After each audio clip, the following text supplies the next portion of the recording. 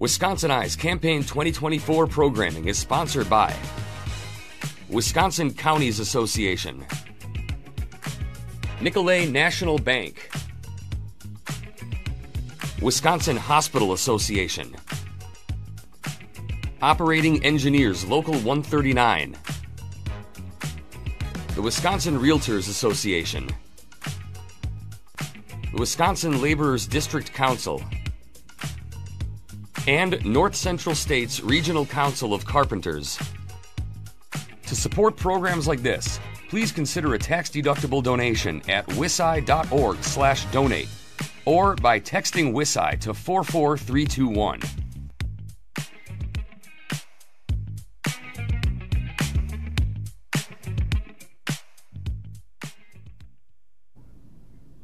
Robert Relph of Cross Plains is the Republican candidate for the 80th Assembly District.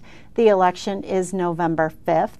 Robert Relph, welcome to WisconsinEye. Thank you so much. Thank you for all you guys do. Well, thank you for participating in our candidate interviews. I'll start by asking you, what is your campaign's key message? Why are you running for this office? Well, I'm running because I feel that it's time. I feel that it's time for some change. I think that I'm ready to address key issues that are out amongst voters now. And obviously this is a big election cycle, so a lot of people are ramped up. But more so people have a voice and they feel that their voice is heard. And I believe that everybody in the district that I represent should have a seat at the table. So if you're elected, what's an example of a piece of legislation, a bill that would be a priority for you to introduce? For me, and I've out doing doors and talking with voters, there are so many people. We've done close to 14,000 doors, and everybody is talking about the economy. Everybody's talking about the fact that they're taxed so bad. One of the bills that I would like to introduce is a bill on lowering our state income tax and seeing if we can do some work with that, hopefully bipartisan. But I think giving everybody a little tax break for sure. So if you're elected, you know you're entering during a biennial budget year and the state's projected to have more than a $4 billion surplus. What would be your top two priorities for use of that surplus funding? Well, for one, I think looking into our communities and seeing their overall needs. Right now, I know, coming from a public service background as a firefighter for 17 years, there are fire departments right now, especially volunteer fire departments, some of our smaller municipalities that are struggling. And I mean, equipment is outrageous. To outfit a firefighter is upwards of about $5,000. And that's a new firefighter. And so helping our emergency services that are protecting our streets, putting out our fires, coming to us to our aid if we're sick, making sure that they have all the tools needed, and then looking into our communities as far as infrastructure is concerned. But realistically, I'd like to see it go back to the communities, back to the people, back to the taxpayers. You mentioned income tax as an area of interest. What would your reform look like? Who would you want to be benefiting? Realistically, everybody. I feel that everybody that pays income tax or taxes in general are affected by the tax hikes that have taken place. And with the economy the way it is and how unstable the rise in costs have been, it's just so important right now to give people a break in so they can sustain living. It's been so hard going out and listening to retirees that have to come out of retirement and because they're concerned that their retirement is going to run out or that they have to pick up a second job, to supplement because of the rising costs. So inflation as a whole just shouldn't be there. People say, I want to cut inflation in half, or I want to decrease inflation. I'd like to end inflation altogether. K-12 education is a top issue for many voters. Where does K-12 education fit into your platform? That's a very good question, and it's so important to me. I worked in the Madison Metropolitan School District for a long time. I coached basketball for 19 years, 16 in high school, at the high school level, 3 at the college level. And working in the Madison School District, I also had a great education, K through 12, here in Madison. And so I'm for school choice. I believe that parents should have the say on where their child attends school. But at the same point, I don't think that we should chokehold the public school funding either. And, there are so many good teachers across the state of Wisconsin. There really are. And the fact that they have to reach into their own pockets to go out and buy school supplies for their classroom, do you support it just shouldn't be. Increasing funding for K-12 education this time around? I do. I really do. Mm-hmm. Yeah. What about higher education, the state's system of universities, two-year colleges, technical colleges? What does the future of that system look like to you, and where do you think the legislature should focus? I think the focal point of the legislature right now should be on the technical school and the two-year programs that are out there. The technical schools kind of get the short end of the stick at times. And there are so many kids that come out of high school and they want to work. A lot of kids that come from, less fortunate families that, they want to contribute as fast as possible. And I know, coming from working in the trades myself, they're so vital. We're always going to need our electricians, our carpenters, our law enforcement officers, the fire academy, nurses. So I think that it's so important that we look at the technical school and try and work with combining the technical programs with the schools. Two-year colleges? Yeah, definitely. I mean, especially in trades. What do you see as the state's largest workforce development challenge, and how would you propose to address it?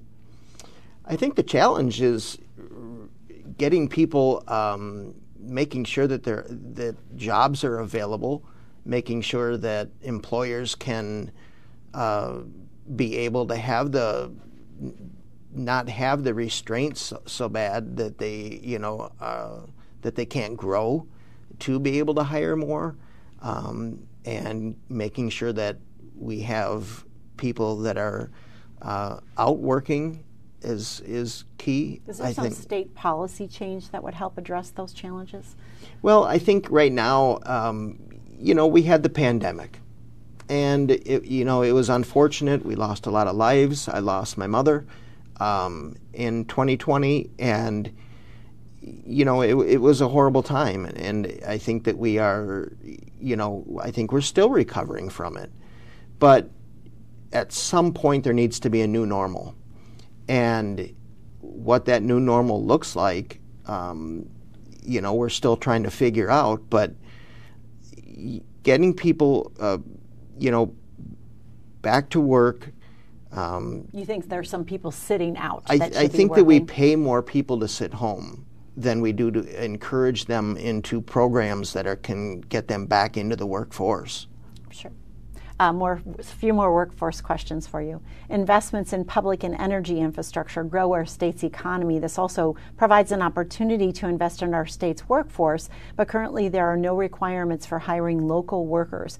Would you support a state resident hiring requirement for state, local, and utility scale infrastructure investments? Yeah, I think it's really important that we look at local. I really do. Federal is great, working in the construction trade.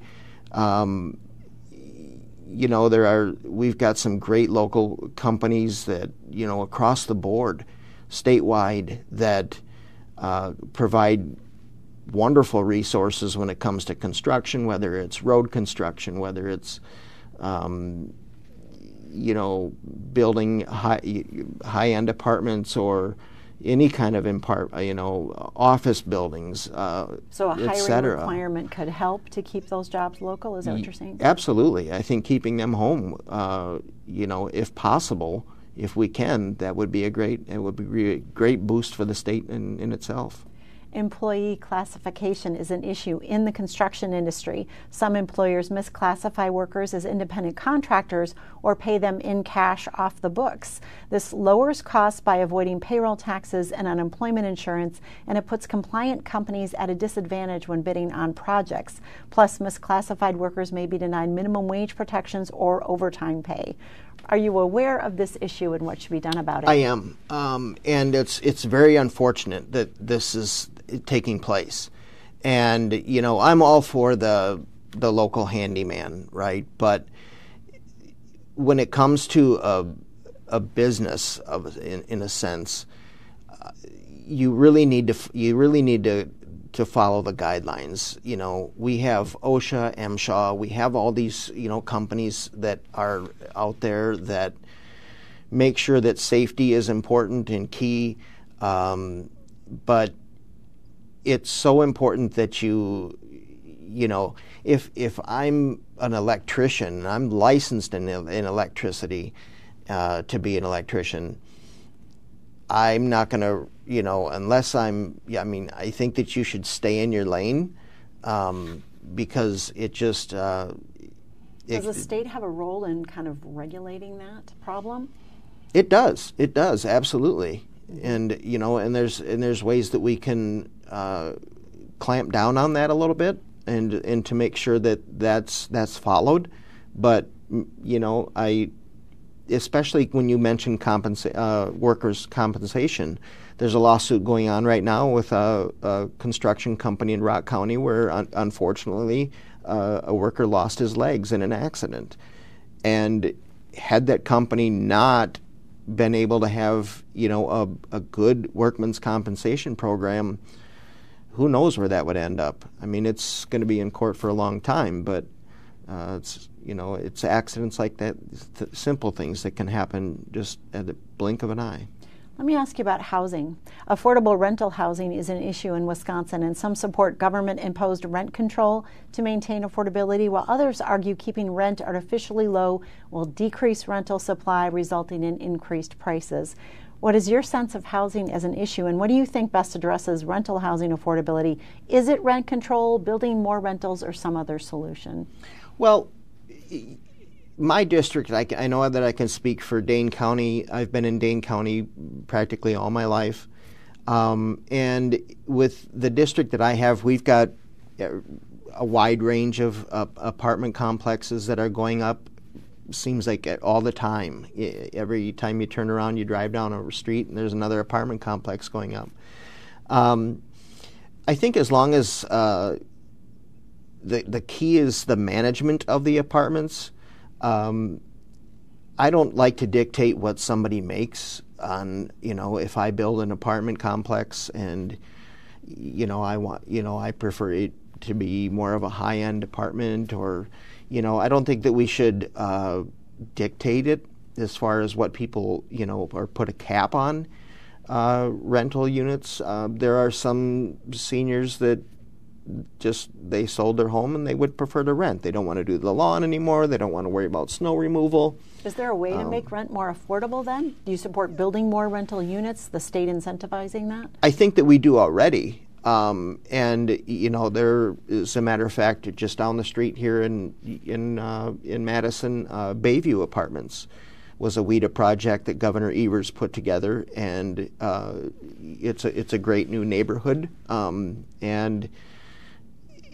So I do I do support affordable housing. I think that it's important, but again, like I said before, they need to be managed right. There's an apartment complex over off of Tree Lane on the west side of Madison that had heavy crime, and it was just mismanaged. It was the whole building was affordable housing, And there were so many police calls that they basically, had to shut it down and evict over 90% of the families in the home, which is unfortunate, especially if you have a single mother with, or a single parent, for that matter, with kids that, are affected by that. Sure. Well, moving on to healthcare. Medical systems are facing numerous headwinds in the form of inflation, workforce development, and issues around Medicare and Medicaid reimbursement, resulting in fewer services and even the closure of a hospital system in western Wisconsin. What would you do to preserve access to care and prevent future closures? Well, that was an unfortunate situation that it took place, and I think it was up in the Eau Claire region, if I remember right. But it's really unfortunate that happened, and I think that we need to take a hard look at making sure that the proper health care is available to people, whether they live in urban areas, rural areas, and Do you support increasing the Medicaid reimbursement to hospitals? I do. I think that right now, I went through that when I lost my father. Medicaid, he switched from Medicaid to Medicare, but we still owed, several, tens of thousands of dollars to Medicaid. But I think getting people moved over to Medicare a little bit quicker, or modifying Medicaid is to where we can be reimburse the hospitals in a timely manner, or the facilities, is an important issue. What about mental health care? That's also a growing concern for Wisconsinites and for state and county budgets. What are you hearing about mental health care in your district, and what are some solutions? It's another key thing that with my campaign that is left in the dark. I think it's something that isn't talked about enough. A very close friend of mine that I worked with that is endorsed my campaign was the special education director for the Madison School District. One of the things that we've talked about was that in K through 12, with all the changes going on in curriculum and things that students can access nowadays on social media, bullying, those type of things, making sure that there's proper licensed psychotherapy people. I know in the school district, when I worked as safety and security coordinator, I dealt a lot with IEP students that had IEPs or behavioral interventional programs. And schools need more resources for mental health. So they do. They need, we need to make sure that there's enough counseling available per student to be able to, one counselor for a student of 1,000 kids isn't enough. And making that person available in the time of need is really important. And it also is important for me with our veterans. I know so many people. I heard, and I constantly hear these stories of veterans that come back with PTSD and are on a waiting list to get in and see somebody. More professionals in Wisconsin? Right, and we need to offer that. On to abortion policy. How should Wisconsin move forward on the issue of abortion? Well, this is going to come up every election cycle. It really is. And, Wisconsin has a 20-week law that's out there right now. You support that? I do. I think that the mother does have a right to choose. When, myself, I grew up as a Catholic, but there's a lot of instances, obviously, exceptions, that are out there with rape, incest, life of the mother, and I'm sure I'm not the first person to say that, you support those exceptions. But I definitely do. But I also think that women's health care is important and it's key. And it shouldn't be excluded. I definitely oppose a ban on abortion nationwide. I think that's a wrong way to go. But I think we need to come together. It's in the hands of the state, and you know, I don't support, you know, anything past 20 weeks. But sure. Let me ask you about transportation. What are the pressing transportation needs in your district, and how important is it that they are addressed, and for the state to keep on schedule with reconstruction of aging interstates and significant corridors of commerce? Well, for one, we need to, and I think we're doing a good job of that right now, but getting from point A to point B is important. You know, and I think right now Madison is growing with their transit system for public transportation. I know that a lot of people, you know, bike to work, you know, use that sort of thing. Do you support more investment in public transportation in your district? I would like to see it expand. I know that it is in Verona, and they do come out to Epic, for example. You know, the communities around Madison are growing rapidly. And so it's something that we need to take a deep look at, to making sure that people, you know, because a lot of people commute, and, you know, making sure that they can still get to work and still be able to live outside of the city of Madison is important. What about PFAS and other water contaminants? They're a concern for a growing number of Wisconsinites. Do you see this as an important issue, and how would you address it? It is important. You know, it's so important. I think that everybody has the right to breathe clean air, to drink clean water, to be able to plant a garden in clean soil, and you know, and so taking care of our environment should be everybody's job. Priority for state funding? I think funding, we should take a look at it. You know, where is the strongest need? I know that there are aging sewer systems that cannot keep up with the demand on the growing communities out there, you know, currently right now. And so the wastewater, you know, that sort of thing, making sure that, you know, that's handled in the right way is very important. So again, taking a look at the growing communities and what their needs are. We are down to our final two questions. What is the leading difference between you and your opponent? Well, I think that the fact that I've been out there, and I want to say I've been there and done that. You know, I've worked in education. I've worked with kids for 19 years. I've worked in the trades. I've you know, I've been a firefighter. I've worked in public service.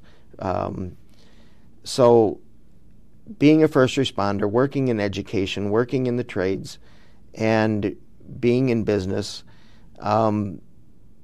gives me, I think, a good sense of an edge on really what those areas need. And, you know, I want to be a voice for everybody in the district, not just, you know, I don't want to be one of those niche people in office that represents a select few. I know that Mike Baer is new to the legislature. I think one term. I know that he's very progressive. I would like to work more across the aisle.